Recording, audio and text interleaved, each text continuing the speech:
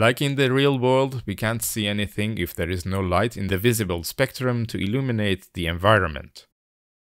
In computer graphics, we can approximate lighting with various models. In rasterizing renderers, it's computationally expensive to account for the light that has been scattered around the environment before reaching a surface.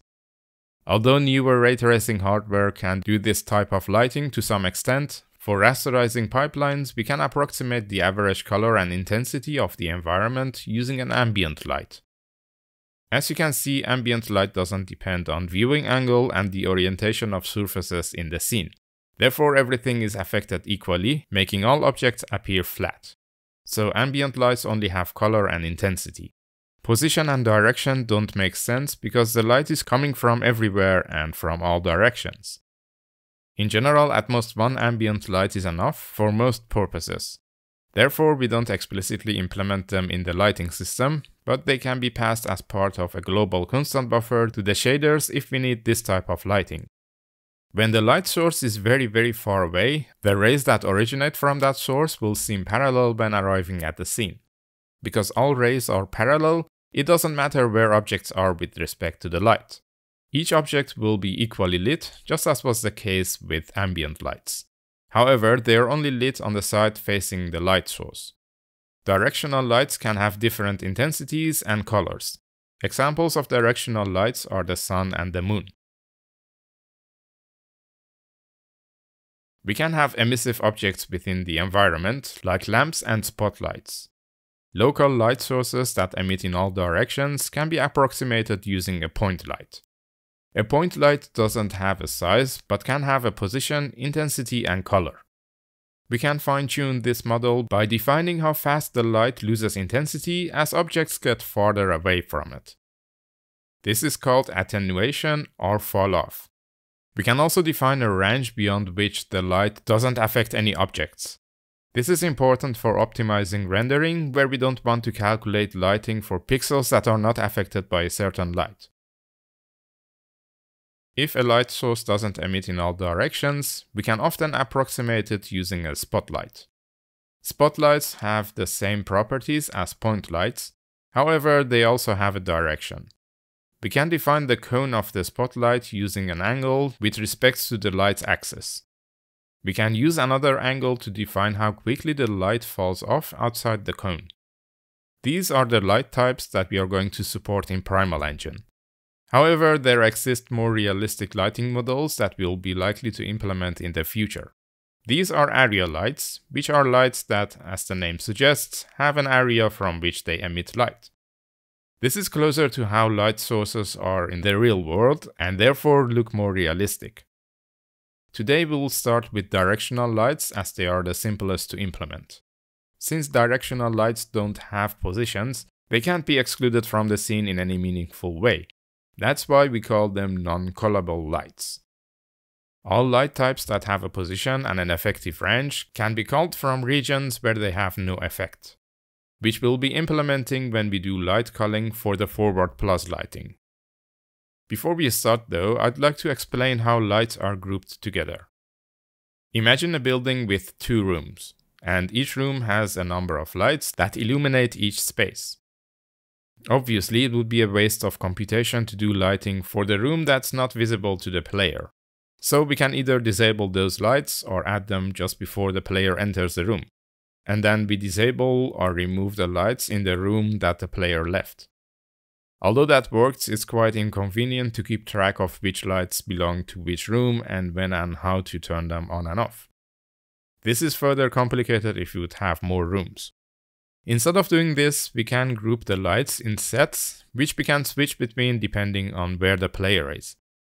If we allow only one light set to be used at any time, then switching lights is simply a matter of setting a set as active when the player enters the room, and all other lights will automatically turn off. Before writing the pixel shader, I'd like to briefly explain basic diffuse and specular lighting. This is one of the simplest lighting models that, although not physically accurate, produces results that are good enough to fool our brains to think the lighting is correct. Suppose we have a surface, S, with a normal, N. We can have a light ray shining from any direction onto the surface. We can model the diffusion of this light by the surface, simply by stating that the light ray is scattered equally in all directions. The amount of light that's reflected by the surface depends on the direction of light. At grazing angles, the amount of reflected light becomes smaller, whereas when the light shines from directly above the surface, the amount of reflected light is at its maximum. Note that it doesn't matter from which direction we view the surface. Keeping the light direction constant, we always see the same amount reflected from all directions. Because in this model, light is reflected in all directions equally, if we'd sum the reflected light's energy along all directions, we'd get a value that could be greater than the amount of energy that came in with the original light ray. In other words, the energy output can be greater than the input, which is physically impossible. There are of course more physically correct lighting models, but we'll get to those after we've set up the basics. Light that's reflected off of a surface has an additional component that both depends on light direction and the viewing angle. This is called the specular component of lighting, and as you can see, it has a direction that we'd get by reflecting the light vector along the surface normal. Also note that the amount of light that the camera sees depends on the camera's position with respect to the surface.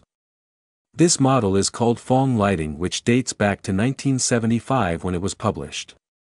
Let's have a look at how it can be expressed in mathematical equations, so that we can use them to calculate the lighting in our shader programs.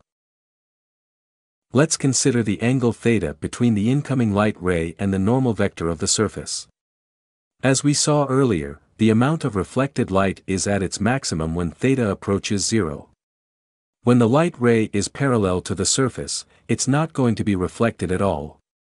We can mathematically model this behavior by using the cosine function of theta.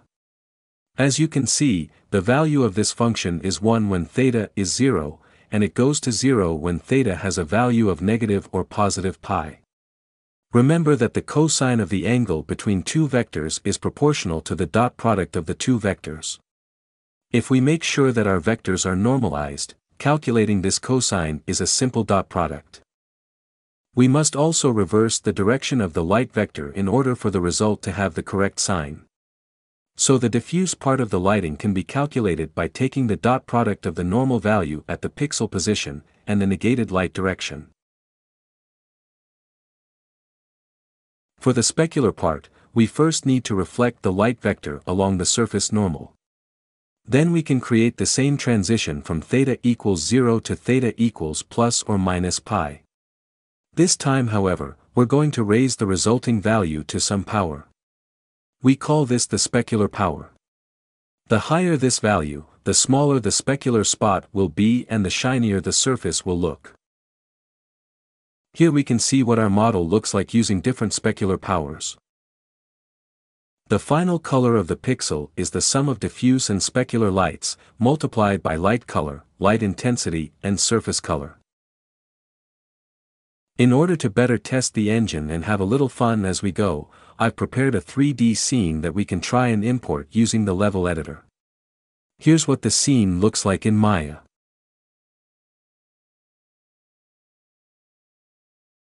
It's supposed to be some kind of hangar or laboratory building where all kinds of tests are being done, and from the looks of it, not all of it might be legal or ethical.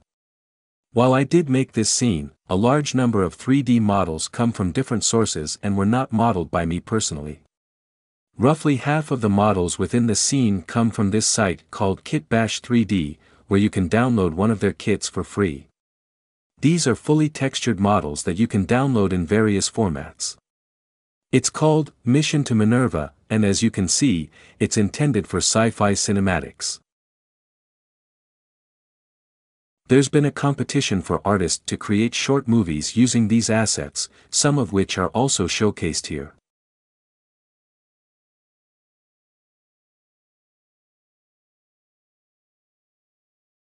The other parts of the scene contain models made by Mike Winkelman, or Beeple. It's an animated scene that's called Zero Day, and is also used by NVIDIA in their ray tracing demos. The complete Cinema 4D project is available for download for free from his website among his other beautiful creations. You can find the rendered animation on YouTube, which looks really great with the music. In which we use a cyber weapon to create physical destruction. A battle is waging across the internet.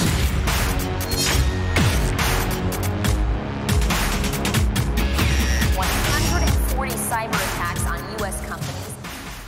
In my limited time and 3D modeling skills, I also created this spaceship model, which is actually something I did about 15 years ago, and recently I did the building and the fan, which I'm especially proud of. And of course I created the Jane model a while back. Oh, I almost forgot to mention that the statue models are from Sketchfab. This entire scene is available for download if you're a Patreon supporter. I'll put the links to all these websites in the video description. Don't worry if you don't have access to these models, you can use anything that you can get your hands on, whether it's from the internet or by making a model in your favorite 3D application. Something as simple as 3 cubes would do fine.